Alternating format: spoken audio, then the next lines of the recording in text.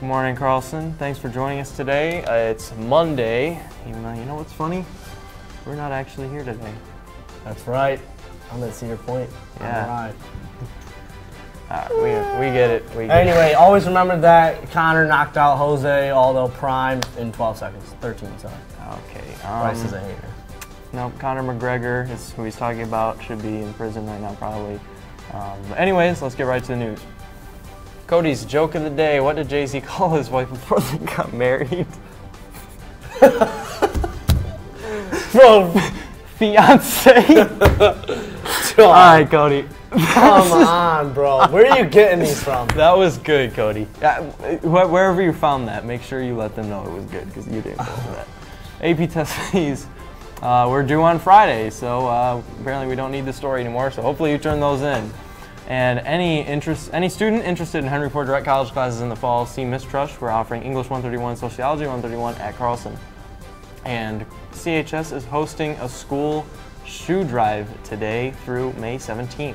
Drop off any shoes, new or old, in the designated boxes in the cafeteria, near the library, or near the main office doors. Any questions, contact Gillian or Jesse Belinsky. Now, we're going to turn it over to a very special guest for the weather. She's an alum. Our freshman year, you might remember, she used to anchor the news. Let's turn over to Sophia. Hey, what's up, Carlson? I hope you're having a happy Monday. Today's weather is going to be a high of 68 and a low of 53 with about a 15% chance of rain. So I have a good joke for you guys. What did the cat say when he stubbed his toe? Me, ow! Ooh, Speedgreen's better! Oh man. Take some notes, B-Green. You know what? That would have been the best joke of the day if Cody didn't finally pull out a banger. Oh, that was Cody's joke of the year. That was Cody's joke of his life. And how have I never heard that before? Like, Yeah, that's so good. I don't know. Yeah, whatever Reddit Stay page on you that, found that on, yeah. Give him some credit. Get the rest of your jokes off of that, please. But thank you, Sophia. Nice job with the weather. And I'm going to tell that joke to my cats. Maybe they'll get a kick out of it. A kick, get it? Stub toe. Oh man, you need to start writing jokes. And now, please note the library will be closed all this week for AP testing. A book return bin will be located outside the library doors. If you need to see Mr. Pody, the blue door across from Ms. Pelosi's room will be unlocked and you can pop into his office. And the class of 2025 is running a boys intramural volleyball tournament on Wednesday, the 8th. The winning team will get to play the staff volleyball team at the end of the tournament. There are spots for up to 12 teams of 10 players. If you're interested in participating, please see Miss Trush in the counseling office for a team form. Tickets will be sold at the door if you're interested in attending. Prizes will be raffled off during the tournament for all fans in attendance. I think it's $100 to join, and you win about 6 cents if you something like that. win the tournament. Throw it on a parlay, you might make some money though. Yeah, I don't know. I think your guys' odds of winning are like negative $1 million. 8,000. Yeah, Something that's even crazy. more. Yeah. We didn't lose a match last year, so actually this sports segment should just be about shaky nets. Yeah, I think if you bet on you guys winning, you might just lose money. Yeah, because that's what the it odds is. are so high. Is there any other teams even in this competition? I don't know. I think they might all bail because they knew we were in it.